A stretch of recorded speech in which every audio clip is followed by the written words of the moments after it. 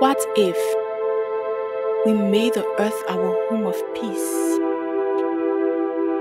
haven of love and joy, a universal habitat where our care warms the globe? What if we unite as one, use our stories to build the world, complement another with gifts in us, be for all other a saving grace?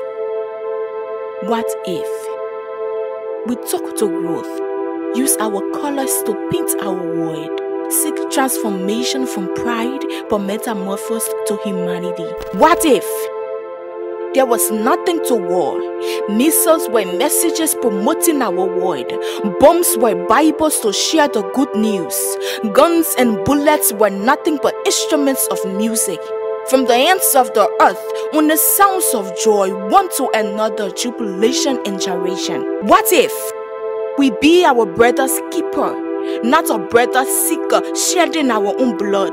Our country's armor against natural disaster, cultural heritage upholding our nations.